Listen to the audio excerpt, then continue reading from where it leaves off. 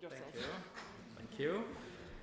Good morning, everyone. My name is Giacomo Mazzamuto. I work at the European Laboratory for Nonlinear Spectroscopy, or LENS, in Florence, Italy, in Professor Pavoni's group. We are involved in the Human Brain Project under several sub-projects, so let me start off by giving a quick overview of what our workflow looks like.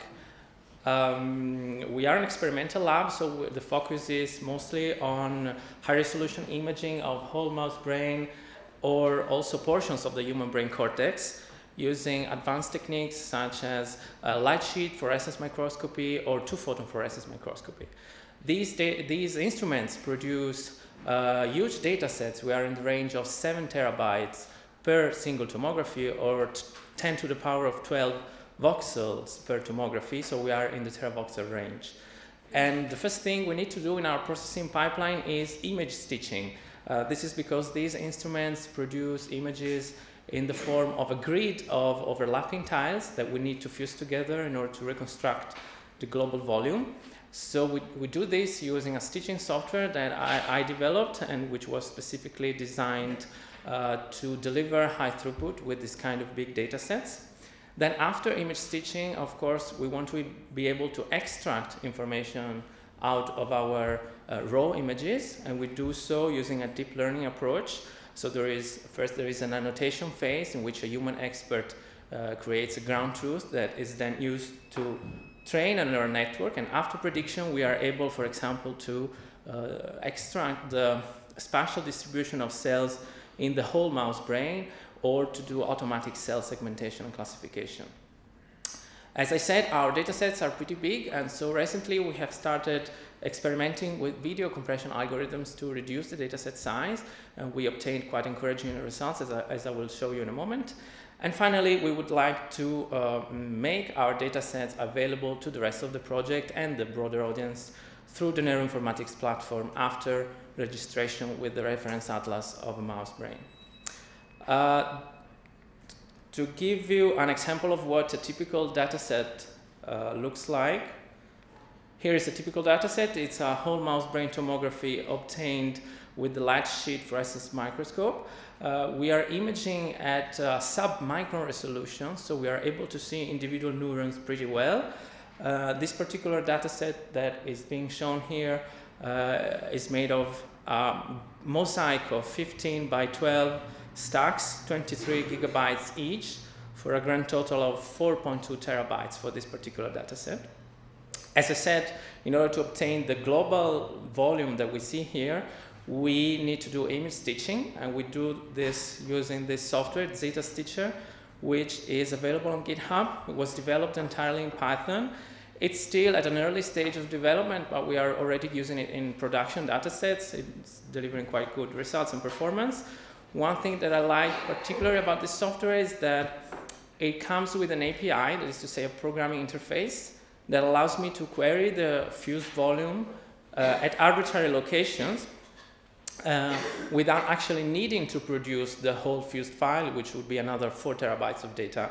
And this is useful, for example, to scan the whole data set and feed it to whatever processing pipeline comes downstream in the analysis. As I mentioned earlier, we are experimenting with video compression algorithms. Why do we do this? That's because a tomography like the dataset that I was showing you before really looks like a movie in a sense, in that consecutive slices in the tomography look like consecutive frames in a video in a sense, and therefore video compression algorithms are very efficient, extremely efficient at considerably reducing the dataset size.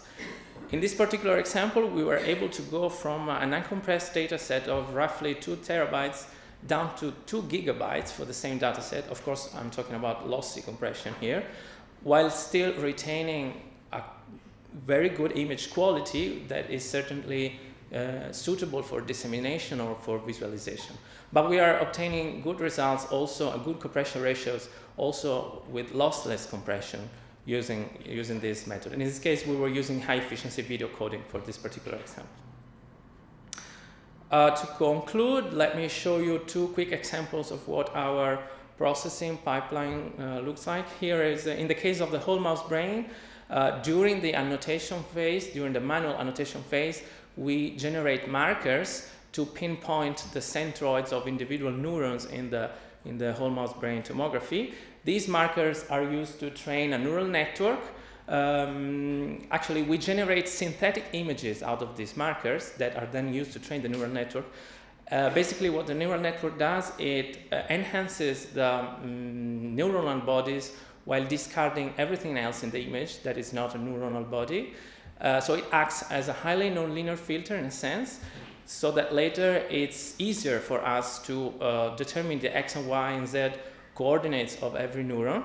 This is an example of, it's unfortunately not easy to see on the screen, but this is a point cloud of 200,000 Purkinje cells automatically localized in the cerebellum of a mouse brain. This work is done in cooperation with Professor Frasconi's group at the Information Engineering Department of the University of Florence. And finally, this is a totally different data set. This is a slice, a portion of the human brain cortex imaged at the 2-photon microscope. We are able to see individual neurons.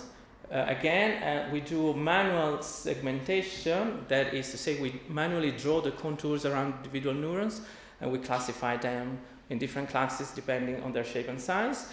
And after training a neural network, we are able to do segmentation of the cellular shape automatically. This work is done using a software framework named Aliquis, which is developed by an Italian company, Biorectics, specializing in machine learning for computer vision.